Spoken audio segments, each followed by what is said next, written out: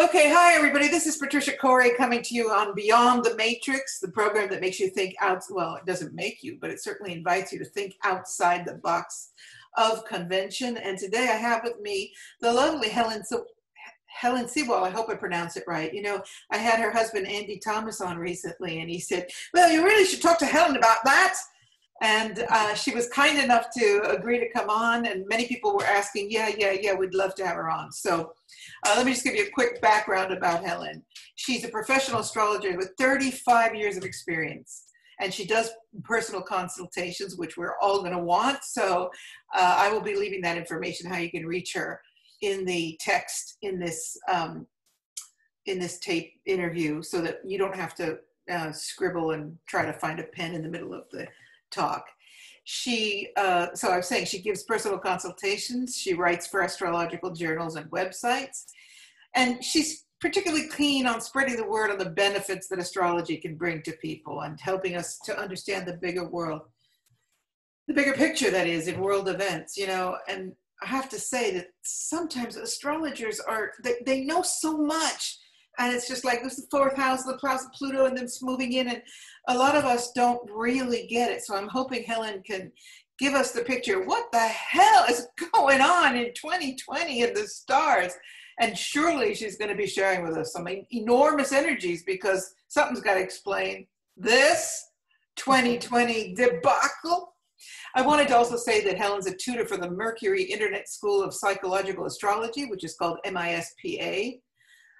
Which is set to cater for larger amounts of international people who are keen to get qualified in astrology. So perhaps that might come up in the talk.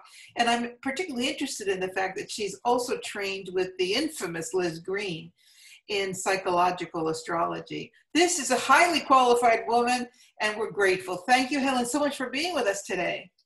Oh, thank you. I'm really looking forward to this. Me too. So where do we start? You know, what is happening here?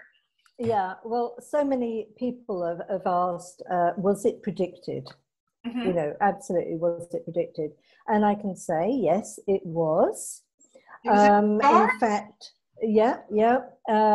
There's a very famous astrologer called André Bourbolt, is a French astrologer.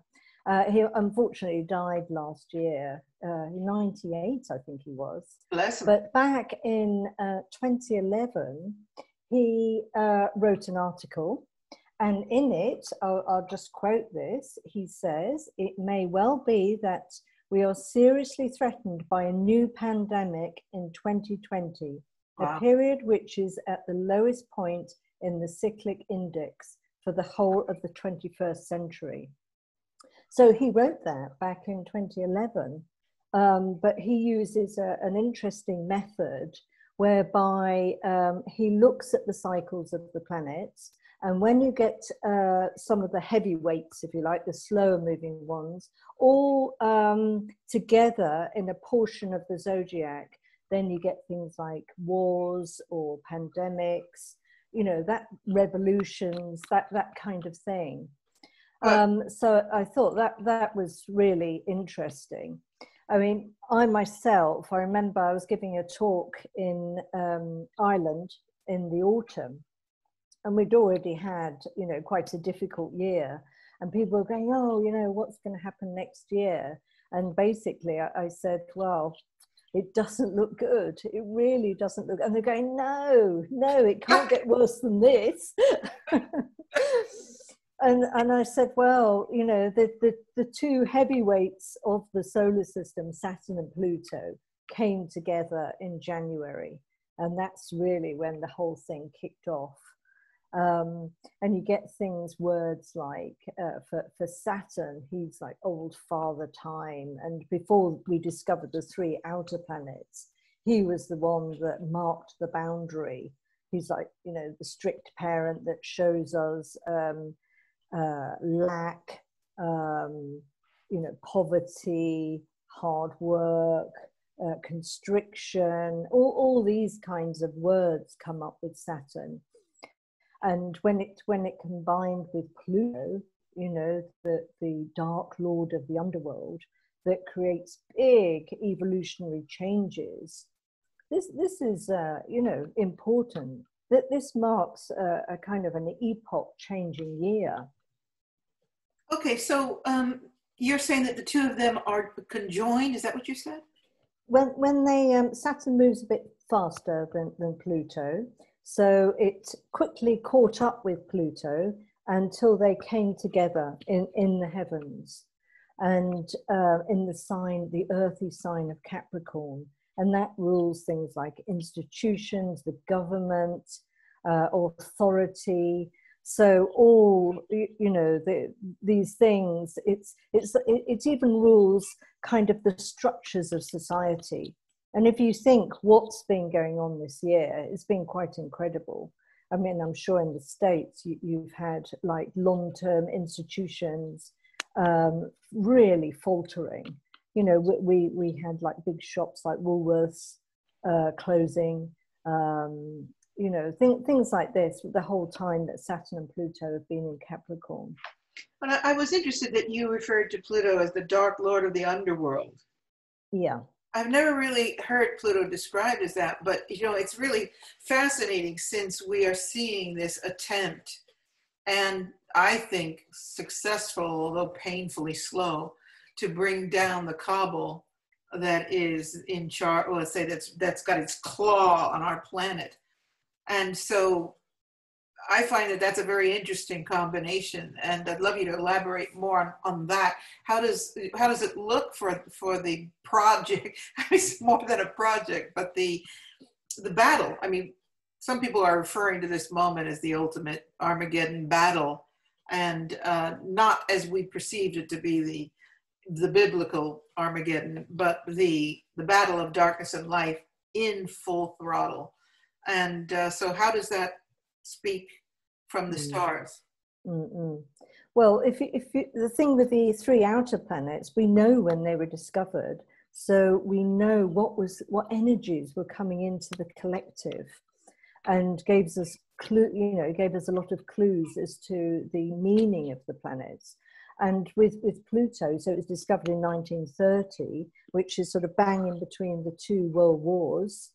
And it was like, you know, this uprise from the fires of hell, if you like, this plutonic energy coming up, and indeed, you know, in the Second World War, we did have the atom bomb, which would be very much associated with Pluto.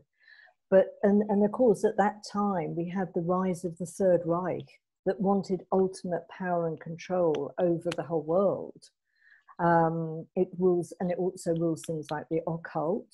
And it was well known that the Third Reich used the occult in its practices. Definitely. And I mean, more positively, the other thing that was coming up was the birth of depth psychology with Freud and Jung. And if you think then of the underworld, because when Jupiter had usurped his father Saturn and he was dividing up the kingdoms, he gave Neptune the rivers and the seas, and he gave Pluto the underworld. And you might think, oh, you know, that's a lesser inheritance. But it wasn't, because his law is irrefutable. Nobody was allowed in the underworld. But the word Pluto literally translates as riches, because if you think of the underworld being a metaphor for our unconscious, there's lots of very difficult and dark emotional stuff in there, if you like. But if we go into therapy, we can transform it into the light.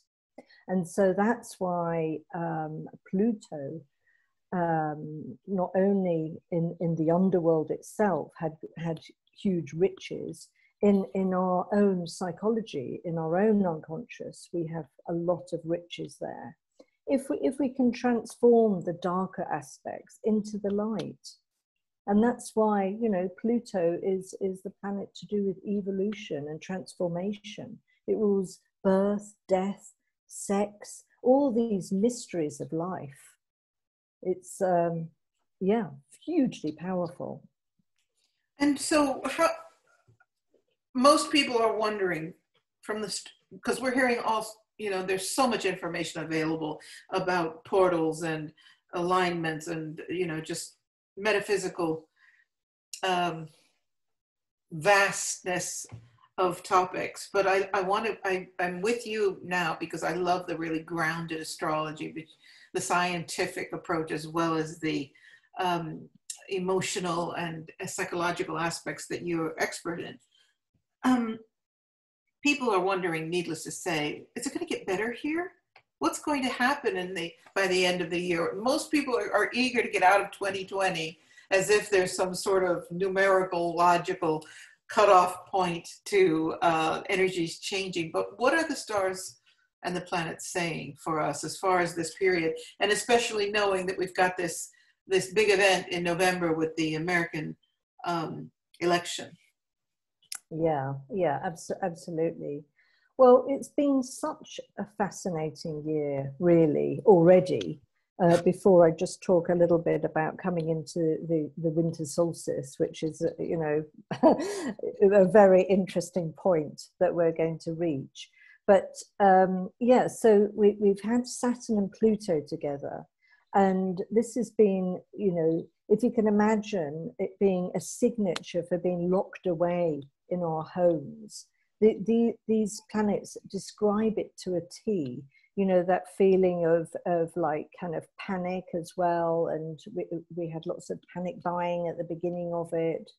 And then when Jupiter also joined them, so we had a triple conjunction, then that brought in two things, because Jupiter is the big gas giant of the solar system. Whatever it touches, it really expands the whole thing and makes it global, which is exactly what happened. And the thing about Jupiter, because it's a planet to do with exaggeration and acceleration, that's why it's associated with cancer, because the disease, because it's like the way cells reproduce themselves so quickly. So you can imagine when Jupiter joined Saturn and Pluto, it made the whole thing much bigger and much more global, and that's why it became a global pandemic. The other side of Jupiter, though, the great benefic, is we saw a lot of kind of social work going on. You know, a lot of people, and this was echoed with Neptune, the planet to do with selfless service.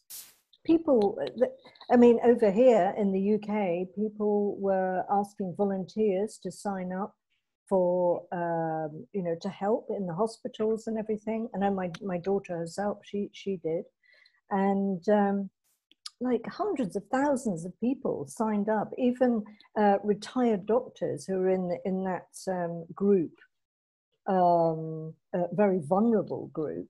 They did. There was an awful lot of selfless service going on and compassion for the sick and the dying. You know, it wasn't all bad, was it? We did see, right, you know, these other faces of what's reflected in the heavens at the same time, if you like. So with Saturn and Jupiter, they come into exact conjunction at the winter solstice. And this is really significant, and it's going to be at 0 degrees Aquarius.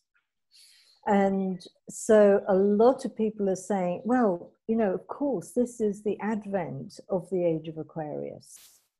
Yeah. And if you think back, a lot of astrologers think that the Star of Bethlehem, back at the beginning of the age of Pisces, was that was in 7 BC, was the Star of Bethlehem, which marked the advent of the age of Pisces. So a lot of people are saying, well, you know, this conjunction with Jupiter and Saturn in 0 degrees Aquarius is the door opening into the age of Aquarius. So you can see how excited astrologers are, have been about this upcoming conjunction. And this marks a whole new kind of chapter, because Saturn will have moved out of its own sign of Capricorn, and it's been there for the last 2.5 years, and has joined Jupiter. So we've got that combination of structure and things being made very real with Saturn, and then we've got Jupiter, which is to do with hope, optimism, and in the sign of Aquarius. Aquarius is an air sign, and I know a lot of people think it's a water sign because it's the water bearer, but no, it's an air sign, and people are very hopeful about the age of Aquarius. I mean, I think every age has its own gods, the same as if you can imagine sitting on the cusp between the age of Aries, which was the previous age to Pisces, this age, where they had a whole pantheon of gods. So it was like, can you imagine what that was like for all those gods to then disappear with the age of Aries, and then the new gods with Jesus and Buddha and Hinduism, the three main religions basically, Islam. Forget Islam. Yeah, exactly. They came into the fore during the age of Pisces. And Pisces is very much to do with, you know, our interest in the non-material world, actually, the spiritual, the numinous, if you like, our connection, that deep longing in all of us to return back to the source in lots of ways. And so there's been an awful lot of interest in the afterlife during the age of Pisces. And the thing about Aquarius is that the old ruler was Saturn, and the new ruler is Uranus, which rules new technology and things like overturning the old for the new. Now, this is a completely different feel to it, because Aquarius is much more scientific. It's much, the air signs are to do with rationality and logic. Oh. So, you know, we can already see that coming in. I'm sure it's the same in the States, where it's science, science, science. You know, we must have proof for this, that, and the other. There's less of that kind of blind faith that we've had over the last, you know, 2,000 years or so. So hopefully we're going to be seeing more of a merging of spirit and science. Hopefully, absolutely, hopefully, because Neptune, which rules Pisces, it's still there. You know, it's still playing a big part in our lives. So there will always, but it's like the backdrop to society, if you know what I mean. It's like, you know, what's come into the ether, and it's very much to do with science, and Saturn is everything to do with the real world. If you the material world. So say the real world, whatever that we define that. Yeah, exactly. It's the material world. It's our it's the incarnation into our physical body. Okay. It's and if you think about it, it takes what, 29 years roughly for Saturn to go around the whole zodiac, and every 7-8 years we get the square or the opposition, and then the incoming square. And those times in our lives are usually quite important junctures. You might have heard of the famous Saturn return about age 29. Yes, of course. So you know, where we're faced with more things like responsibility. I wanted to ask you, so when you talk about the planets in, I don't know what the term was you said, in conflict, it sounded like you meant in conflict. Did I not perceive that correctly? When the planets are conjunct, maybe? Maybe, yeah. Well, what exactly is, for the lay person, What do you mean when you talk about planets being conjunct?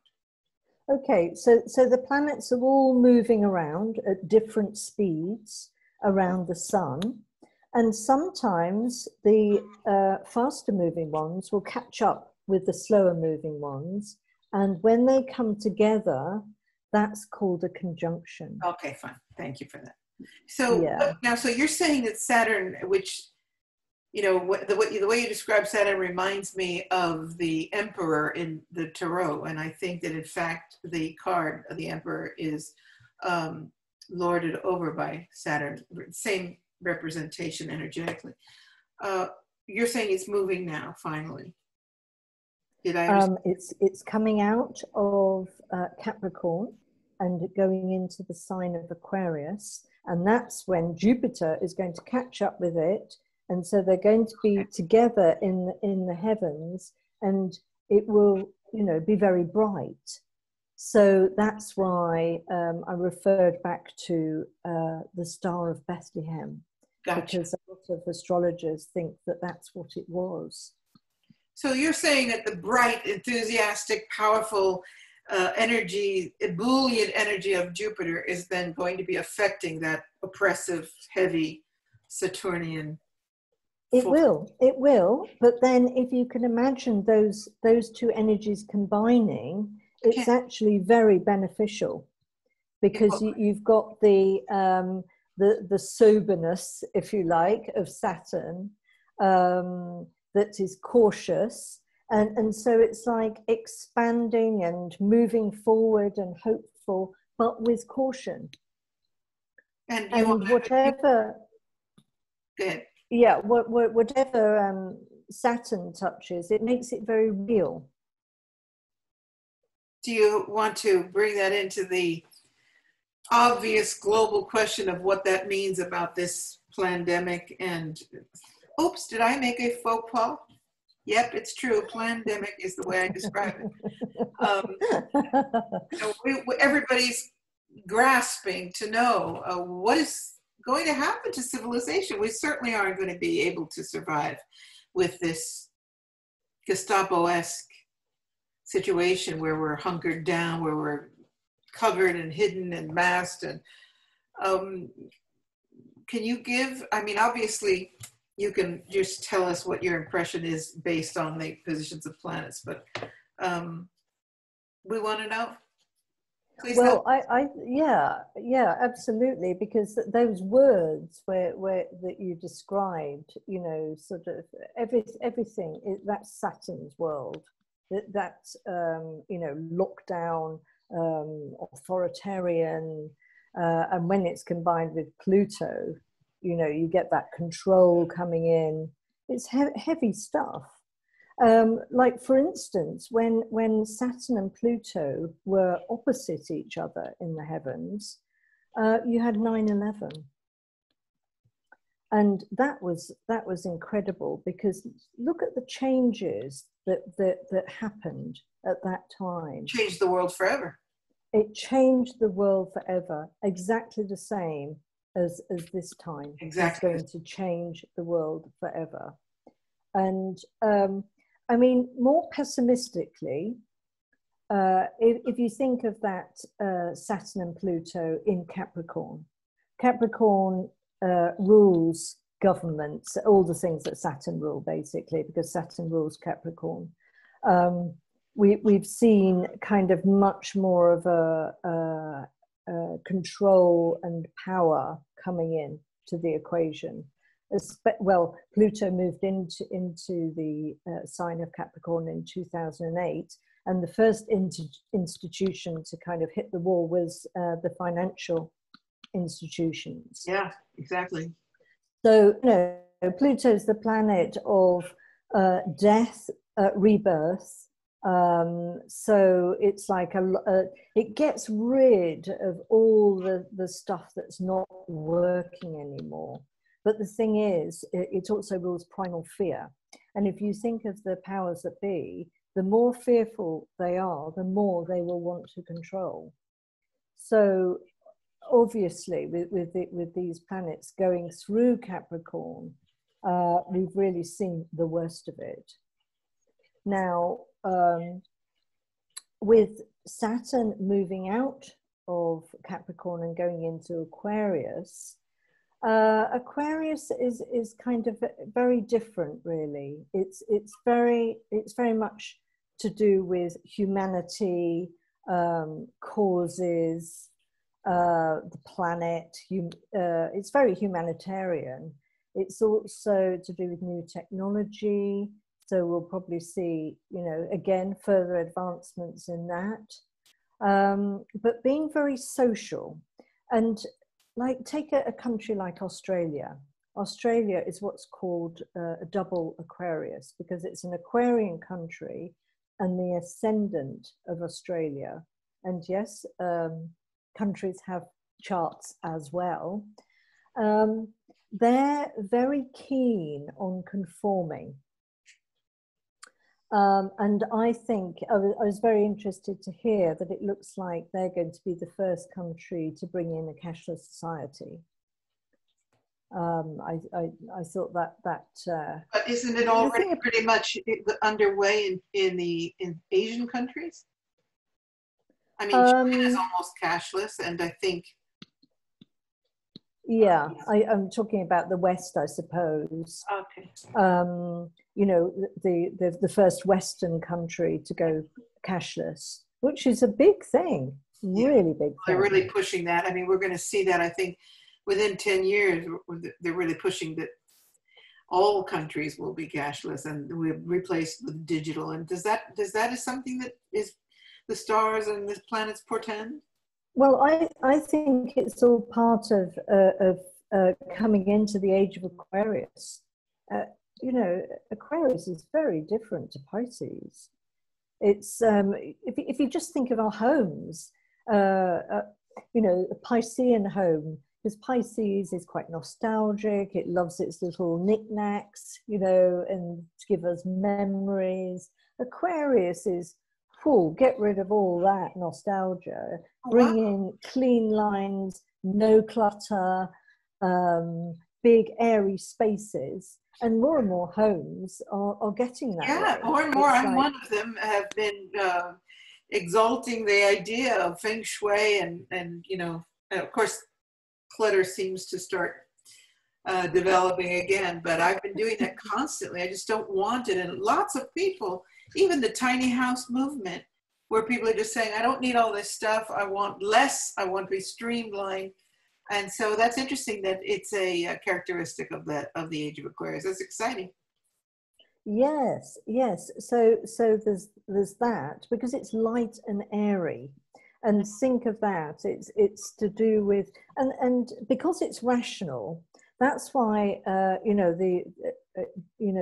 musical, the Hair with the Age of Aquarius, the dawning of the Age of Aquarius, and they talked about 2,000 years of peace. I think that's because it's a very rational sign, and if you think of Pisces, it's watery. The water signs, they react strongly to things with their emotions. And so they'll be quick to get into wars and retaliate and revenge and all those kinds of emotional reactions that we've had. Aquarius is much more rational. So are you describing a sort of Renaissance period then? This is, I think, more than possible, because the thing about the moving from one age to another, it is the death of something. And I'm sure an awful lot of people can feel this collective anxiety. I don't think there's a person on the planet that isn't feeling it in some degree. Yeah, exactly, because it's the death of something which needs mourning, but we've got the anxiety because we don't know we can feel that something is changing, something big is changing. Huge, but because we don't know what it is, because our compass for the past 2,000 years is now gone, so there's especially people who are sensitive. I know a lot of my clients, they've been really feeling it, and they're going, I don't know why I feel so panicky and anxious. I just do. And especially around new moons and full moons. But if we can, you know, this crossover, it could take another 100 years, this crossover. It's not a quick one day event. It's a gradual turning over of the time. But we've been underway, haven't we? I mean, entering into the stage, it's already a decade or more. Yeah, definitely. I mean, my personal belief was that 2012 was quite pivotal, because there were so many ancient cultures around the world that spoke of this time. Yeah, you know, and I remember, because I was really involved with that shift in 2012 and speaking about it a lot. And I got some people writing to me and say, you know, January 1st, well, Patricia, you were wrong. Nothing happened. And it cracks me up when people see those rigid, that time-space continuum focus we still have about this linear time and these artificial dates, and not being able to embrace the idea of evolutionary epochs and energies shifting, and how it's not about linear time. It's about, and you know, obviously, oops, sorry. I'll cut that. Yeah, exactly. And who cannot say that nothing has changed since 2012? You know, exactly. I mean, so much has changed, and you know, so is changing, and it's huge, and it's global, and it's, people are describing this as ascension. People are seeking answers. So there's the ascension mentality, there's the Aquarian shift mentality, but overall, and then there's the political, global, the one world order, and how we seem to be trying to prevent it. And there's just, it's immense. And that is, you know, and I'll be honest with you, I never really thought about the fact that at this moment, part of what we're seeing, I didn't make the correlation between this and the shifting into the Aquarian age, this pandemic. Amazing. That's interesting stuff. I'm sure a lot of people are going to react to that. Yeah, no, I find it really fascinating. And the other thing about Aquarius, all the signs are either masculine or feminine, but Aquarius is, you know, ambidextrous. It's it swings both ways. And since 2012, I'm sure it's probably the same in the States, but like colleges now and schools have to have gender neutral toilets. This is coming in, Patricia. This really is. Yeah, it's in. It's already in. It's already in. Example, and that's, you know, the fact that I have to, because I have complete empathy and respect for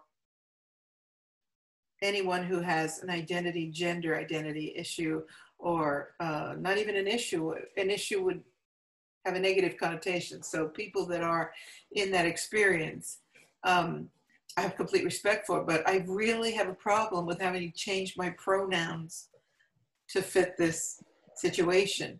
So I've seen more and more in official letters where people are telling me what pronouns I'm allowed to use. I have a problem with that. So I am not fluid in that respect, because I love language and I just can't bend it that much. Just can't do it. Yeah, I know. But everything about Aquarius, what Aquarius rules, is coming into the collective. It really is. That's fascinating. And yeah, and the thing about Aquarius, you have to bring in the opposite sign, which is Leo. And the thing about Leo is to do with leaders, whereas in Aquarius, there are no tall poppies. Everybody is regarded as equal. And funny enough, when I lived in Australia, you wouldn't tip somebody. because that's a way of saying, no, I'm worth more than you, or it's to do with inequality. Aquarius is very much to do with equality, that all human beings are equal. And if you look at the whole kind of Me Too movement and Black Lives Matter, that's exactly the other thing that's why it's come to the fore this year, because of these social issues are like hot on the agenda.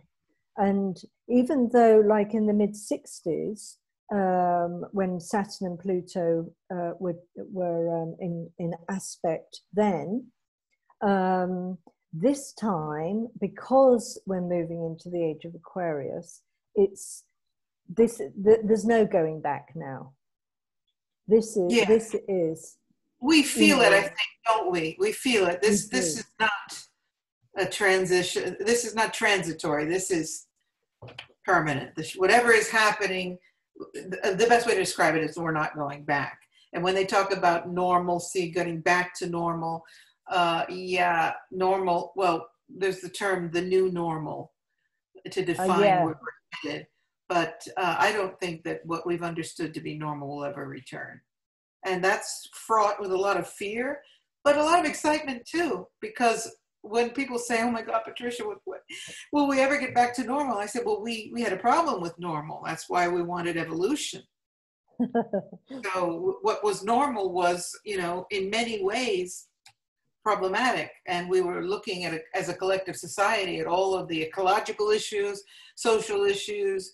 So let's move forward. Let's always move forward and hopefully rectify and advance, rectify the wrongs. But, this transition period, because, for example, the Black Lives Movement has a very negative aspect at the moment. Will that swing in according to the astrological predictions? Right now, it's very aggressive. It's very extreme and isolating and separating. So it's not serving that function of creating equality, not yet. But it feels like it's a pendulum that has to find its middle ground from the extreme and then swinging back until finding a place where it does represent equality. Yeah, absolutely. And that's the thing, what's been happening over this year so far, because it's not just the pandemic. There's other movements that are rising up at the moment. And also Mars, the god of war, that creates passion and energy. Back in March, it was going over Saturn and Pluto. Like in this country, all of a sudden there was the war cabinet. We're going to fight the pandemic and this kind of thing. Talk of war. And things were kind of being quite aggressive. Now, also in the autumn, especially October, Mars is going to be in a very difficult aspect to those planets because it moves fairly quickly, you see. It moves round and it's in what's called a square aspect. So we can expect a lot more flashpoints. Anybody that's got a grievance on a very deep level, we're talking about the weight of history here with Saturn Pluto. And people born under a Saturn Pluto aspect, people, funny enough, like Greta Thunberg, she was born under a Saturn Pluto. They have a really serious look. It feels like they've got the weight of the world on their shoulders, and they've got an almost it's like part of their destiny that they have to do something about it. No matter what you feel about Greta, it's just interesting that as above, so below. It doesn't, there's no kind of judgment with the planets as such. It's like a mirror. It's a reflection of what's going on. And yeah, the world, I mean, the Earth sign. So we've got Saturn and Pluto in Capricorn. We've got the planet to do with revolution in the earthy sign of Taurus. And also Taurus rules values. What do we really value? And so many people are reevaluating what is important for them in their lives, especially during this period with lockdown and everything, when you sort of contemplating, because it's like we came up against the buffers, didn't we? It was a sudden halt, and a lot of people were going around in a complete daze. You know, a lot of people still are. Because I find it interesting that you're talking about this in the past tense, but here we are in August, still in lockdown, still in the, you know, they're ramping it up in Portugal again because they were starting to ease up, and all of a sudden, you know, it's appearing everywhere. It looks like we're going to be actually having this second round. And so I'm interested in the fact that you're talking about it in the past tense, and wondering if that's a reflection of what you perceive from the astrological point of view, or just certainly till the end of the year. Certainly till the end of the year, we'll see that. And with the winter coming up, you see, they say it's going to get worse in the winter. Who knows? Yeah, but I mean, they say that also. I don't want to get political here, but it's convenient because everybody's got to get their flu jab. But you know, what does it look like from the point of view of the astrological perspective? What are we looking? I'm really curious about. Okay, so we've talked about where we are at the moment, and then until the end of the year, we've got the election. We've got this. I'm very curious about your perceptions about the election, because there's a lot of focus on that right now, and people are saying, and I'm one of them, don't be looking for any big changes until after the election, because they're just squeezing more. And so I think that the advent of the second wave of this is all part of keeping people in obedience and fear while this election hoo-ha happens. So can you elaborate on your perspective of where we're headed here in this next, well, we're almost in winter again. Autumn. No, we're going into autumn. I don't want to miss autumn. The reason I said that is I'm looking out the window at this dreary sight. It's just the middle of August on this beautiful island, and it's just pouring rain and cloud and whatever. So, but let's not skip autumn. So could you tell us what it looks like? Yeah. I mean, just as an aside, I really think it's interesting the way like Donald Trump and also Xi Jinping and here, you know, there's a lot of leaders that Boris Johnson, they're all Geminis. And is Donald Trump Gemini? Sorry? Donald Trump is Gemini? Yeah. I would have thought he was a Leo. Oh, he's got Leo rising. There you go. He's got Leo rising, absolutely. I mean, think of, you know, his golden hair, his golden towers, his golden face. You know, it's like, yeah. You often look more like your rising sign. That's interesting. But the Gemini is the communicator, and he really brought tweeting to a new height. He's certainly, well, you know, what he does is he speaks from the gut. He doesn't have any screen. He's like a blunt force object. It's just, here it comes. And, you know, there's something ridiculous about that, but also refreshing because of all this rhetoric, this canned rhetoric that we get from politicians. We're going to, if we get in, we're going to, you know, lower taxes, and we're going to improve the schools, and blah, blah, blah. And Trump comes in and just blows everybody away with the most, you know, off the wall. He never learned it. He never learned to be a canned politician, which is to his detriment and also to his benefit in many ways. Yeah, that's right. I mean, his sun is next to Uranus. Uranus, he's the maverick of the solar system. you know, he's impulsive and comes from left field, and you know, you can, he's quite a character, isn't he? He really is. Certainly is. Now, and the thing about Gemini, because it's a dual sign, and there is so much duality in the world at the moment. You know, people are going, is this true? Isn't it true? Fake news, you know, all this. Because Gemini is ruled by Mercury, and the other face of Mercury, of course, is the trickster. And there's a lot of tricksterish energy going on at the moment. So it's, yeah, you're not quite sure, smoke and mirrors, that sort of thing. And so with I mean, America has got a major transit coming up, because it's to do with the planet Pluto.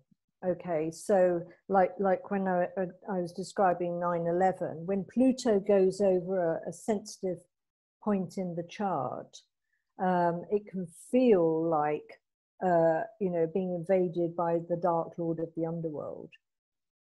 It does feel like that. Yeah. Yeah. So before you go on with that, can I just interject something here so that we all understand?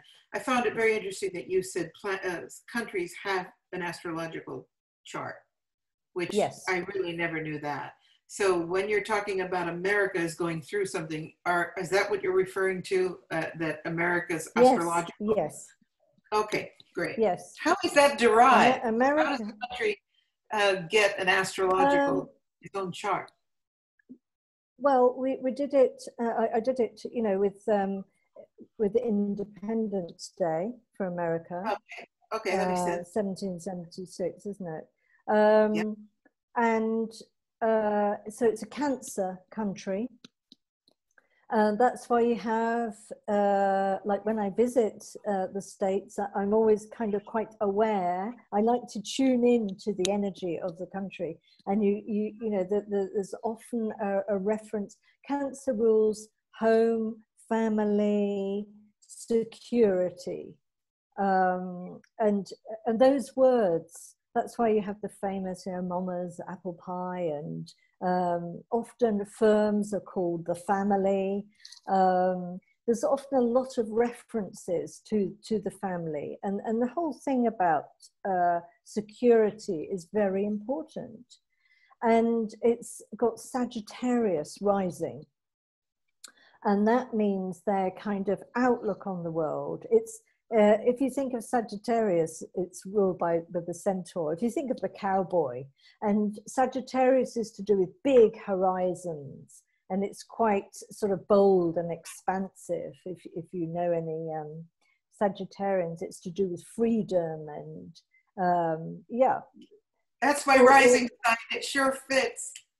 Right. Yes. Yeah. Yeah. So you get a sense of a country, and the thing is that the people resonate with that country.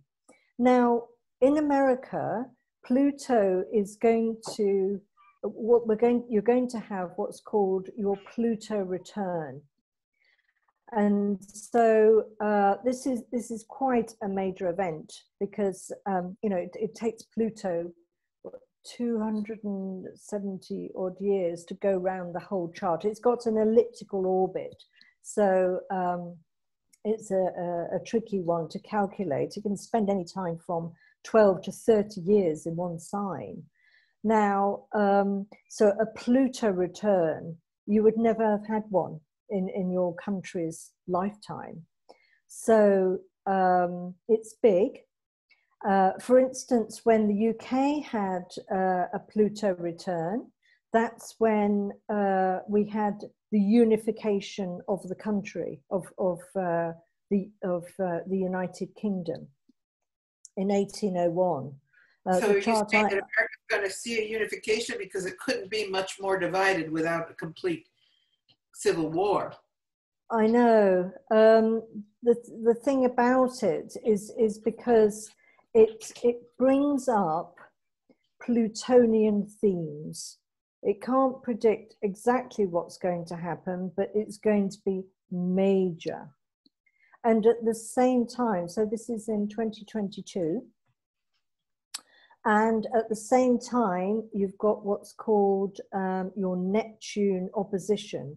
So that means that Neptune has gone halfway round and is opposing the natal Neptune.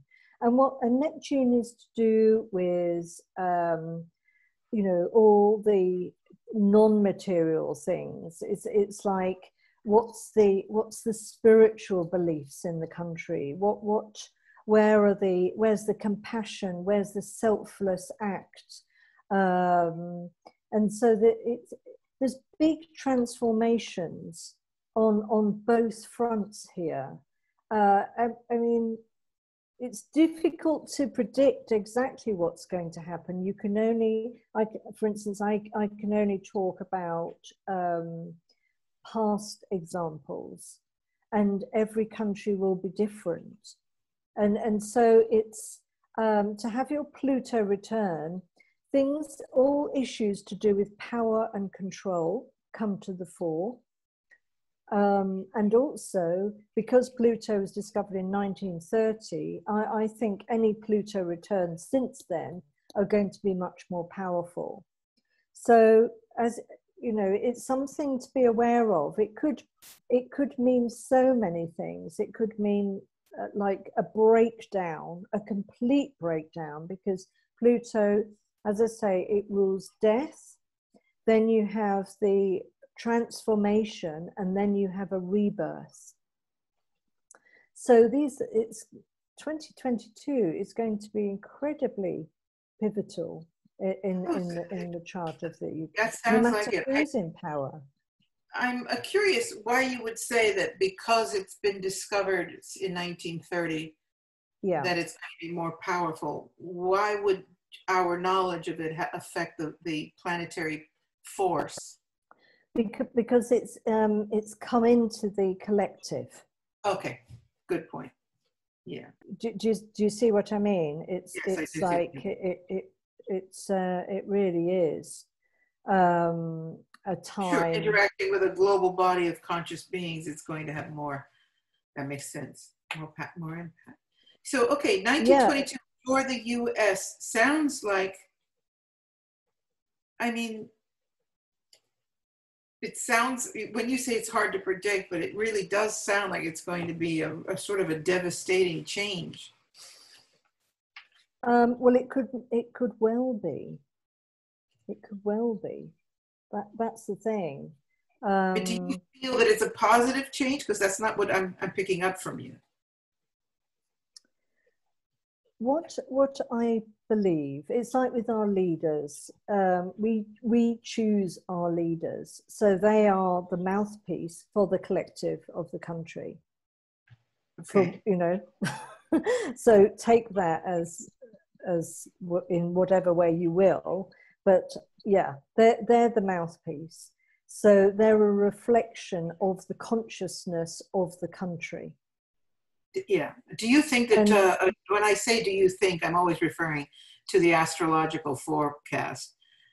Are you able to give an opinion on whether Donald Trump is going to be, I see your smile like, oh, Patricia, you're not really asking me that. From, you know, if you're able, because of his astrology, which you obviously know, and the forces that you all obviously clearly know, how does that seem to jive for you? I tell you what, it's really a difficult one with predicting who's going to win an election. It's because I can sense that that's what you're pushing for. Well, you know, maybe not necessarily the individual, but let's, you know, if we talk about the energies of what he is trying to accomplish and what the opposition is determined to do, which is take everybody into a pretty much a communist, socialist, communist, one world order environment. with a heavy concentration in the States, and Trump represents resisting that. I mean, he appears to be resisting that and trying to preserve nationalism, another kind of energy. So let's forget about the people and talk more about the energies. One is there's no question that the left in America wants to impose a very diminishing on many levels socialist/communist regime, which kind of fits with what you're saying about the age of Aquarius being all about equality. So that's why I'm trying to get at here. Rather, I'm not interested in superficial predictions, but more about the energies. And from what you said, it sounds like that fits better than a Donald Trump presidency. But I'm curious about what you think. I'm not the astrologer. Yeah, well, it's going to be before the winter solstice conjunction, isn't it? It's in November, isn't it? It's November 3rd. Yeah. So I haven't.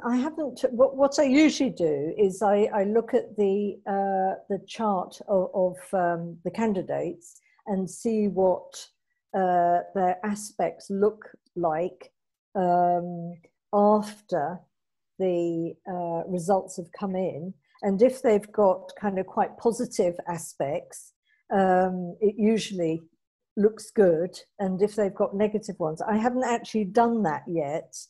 But in just talking in terms of what we're heading into, yet definitely a more socialistic kind of regime, I would say.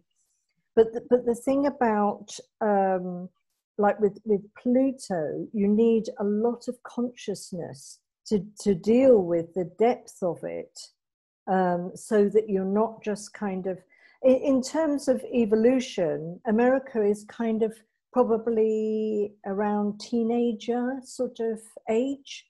Do you know what I mean? Like because of it's a new country, let's face it. And it's still learning. You still have to go with the cycles of the planets. Each time they come round, there's a learning, a time where you can learn something new and think, okay, this has come round again, let's do it differently. With everything that's going on, with things like equality, it doesn't really suit Donald Trump's way of being, in a way. So in other words, his platform doesn't vibe with what you're saying about the astrological picture. That's very interesting. Yes.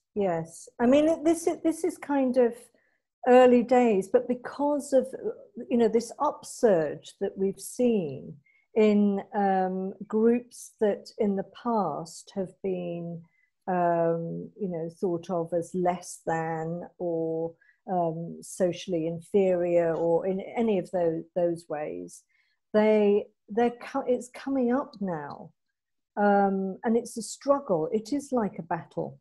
It is like a battle of these two forces. And a battle. Yeah, it really is on every level. It's just immense.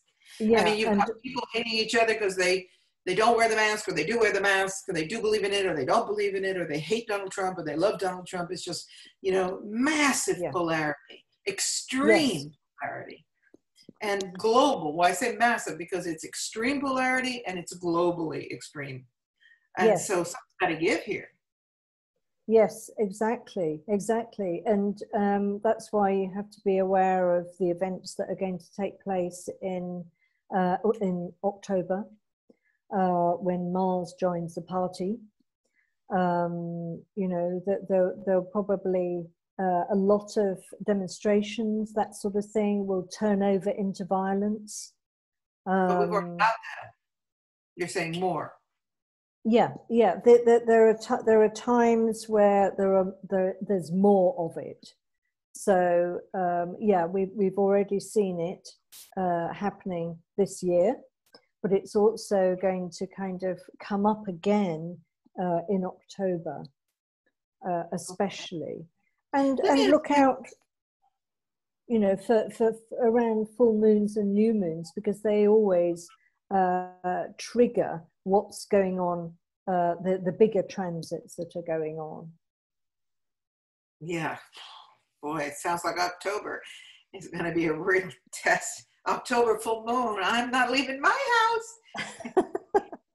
What about I don't know if you're able to share with us some ideas about this, but what about the Earth herself? Because we've seen planet Earth, Gaia, enjoying this beautiful repose.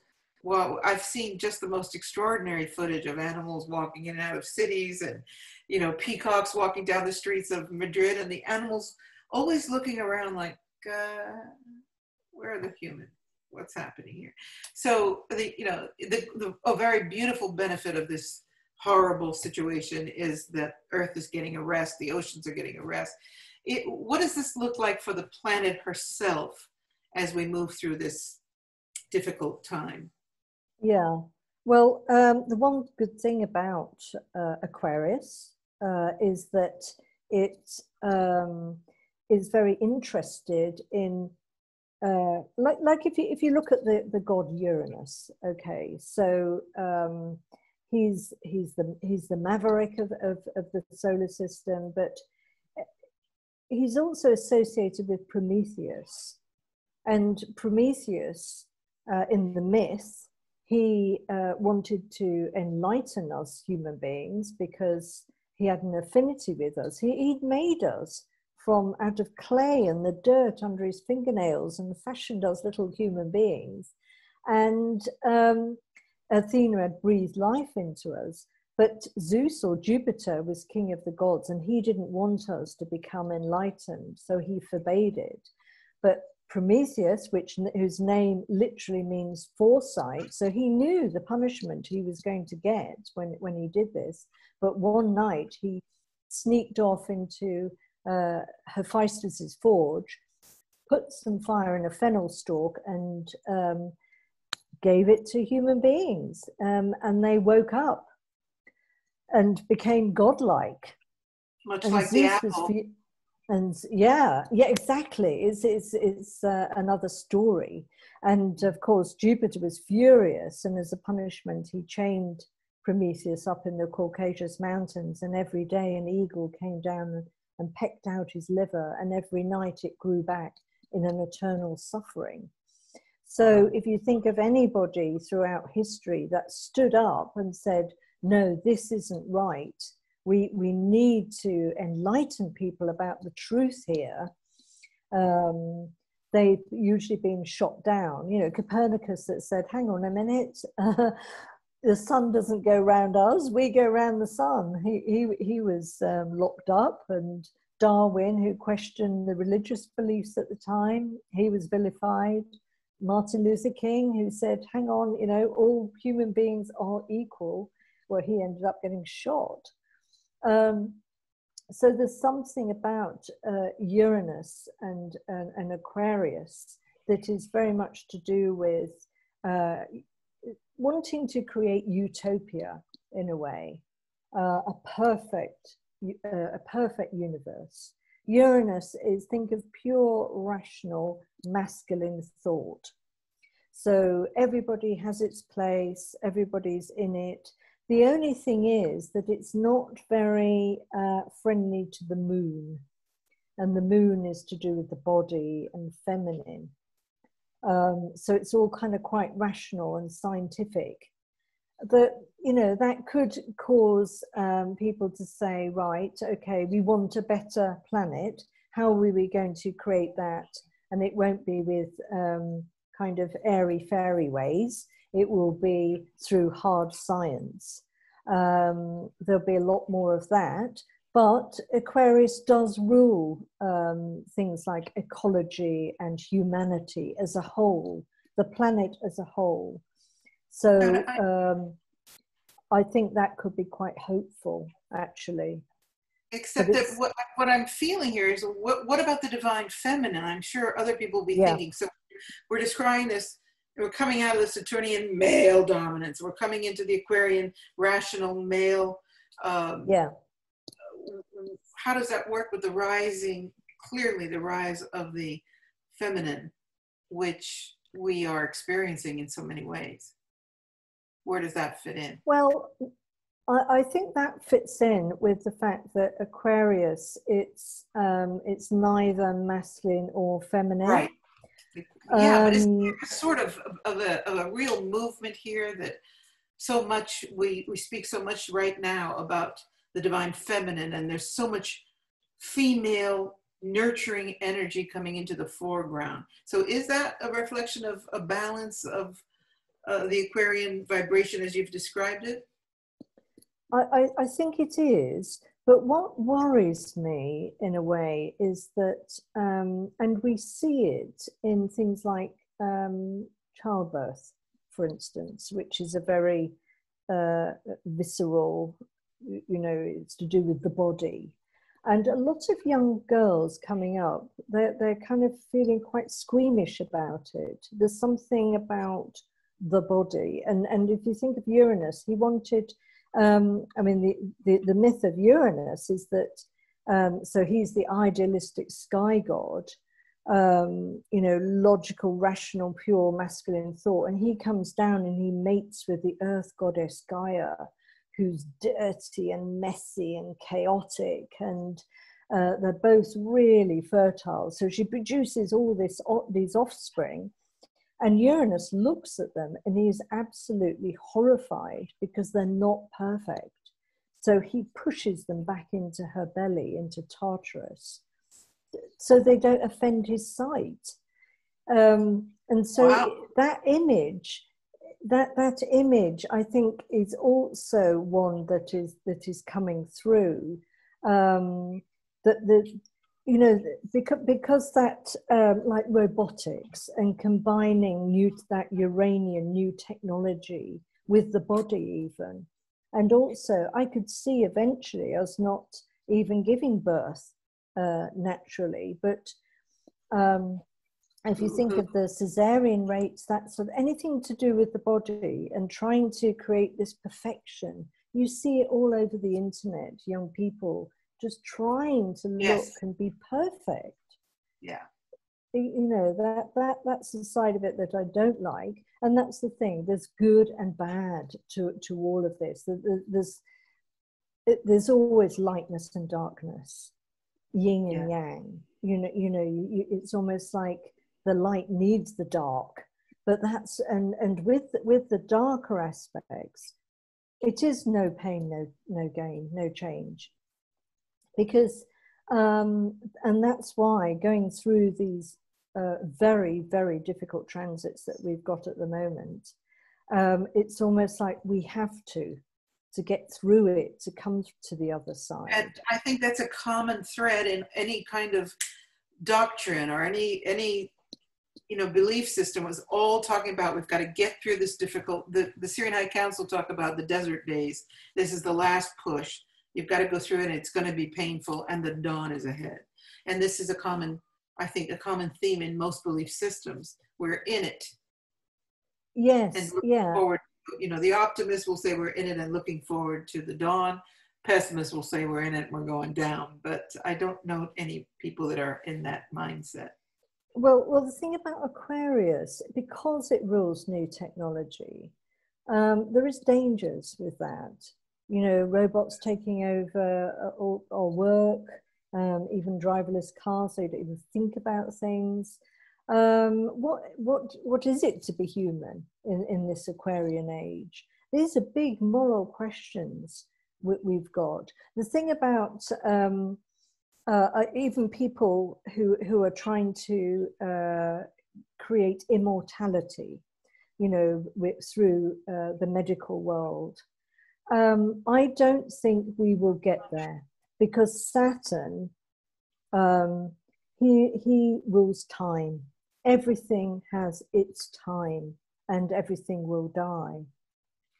And so you would get tremendous hubris if you even attempt to to try and get immortality, which a lot of people are you know, putting a tremendous amount of research into that.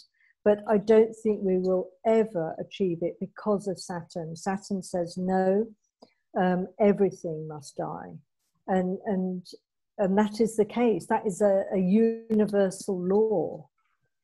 It is the universal Thank law goodness. of all creation, not just humans, right? Yes. All creation has its spring of its days, the winter of its days, in this beautiful cyclical process called life. Yes, So, and that's okay. why, yeah, I was Go just ahead. going to say that's why when Saturn ruled, it was known as the Golden Age, because he understood that. And when you think the two most joyful words to describe Saturn are duty and responsibility, and you think, oh, you know, that can't have been a fun time. But he understood that if you want a good harvest, you have to do the hard work. You have to, in a way, suffer being incarnated in our physical bodies. I'm Capricorn, so I can really tell you, I can feel that. Fortunately, I'm Sag rising, which gives me the freedom and the fire and the liberation. But boy, it isn't an easy sign, is it? No, So, I'm a Capricorn as well. Are you? Yeah. Okay. Well, Helen, if we were to encapsulate or somehow try to bring out the most salient points that you've brought up, and by the way, I love your wisdom and your knowledge of mythology, and bringing that into this astrological perspective really resonates with me, because I'm a devotee of Greek and Roman, just for starters, mythology, all mythology. But if you could, if we were to summarize, or let's say encapsulate in a few ideas, what we're in, what's happening in this next, just to re-emphasize like that ominous October bit, what can people be looking at for this next, the end, up till the end of the year? You already said it, but if you just make it really succinct, and then things that are on the horizon, like 2022, which sounds pretty intense, as I think, our talk. Yes, the thing is, there is so much wrong in our society, and you know, the wheels are really turning at the moment of change and evolution, big time, and that's marked when we have the big outer planets and their motions through the heavens. They reflect what's going on here on Earth.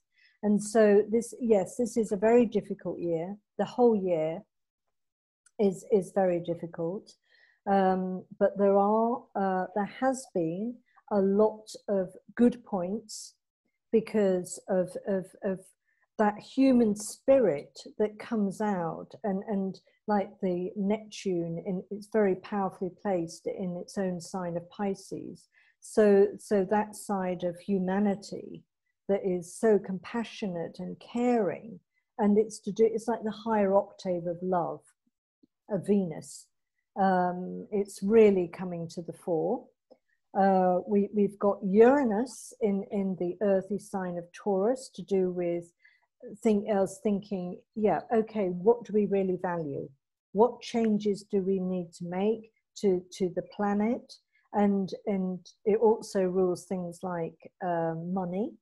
So we are seeing changes in the whole money side of things. Now, there is hopefulness with the winter solstice this year.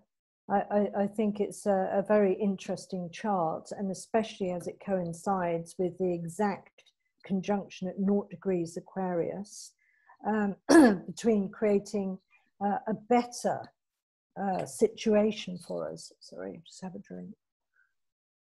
Me too. And the thing is, there's always light and dark, and going into the age of Aquarius, it's got that side of it, and the young people are much more attuned to it than we are. They're almost like different beings. Yes, it's so true. Completely. And There's such even in the polarity of so many aspects, there's also a polarity in the newer generations and the older generations that is much more extreme, I think, than there's been in the past. yeah, well, just think about all the things that Aquarius rules, and they're right on it. They're absolutely Yes, on you're right. message. That's very exciting.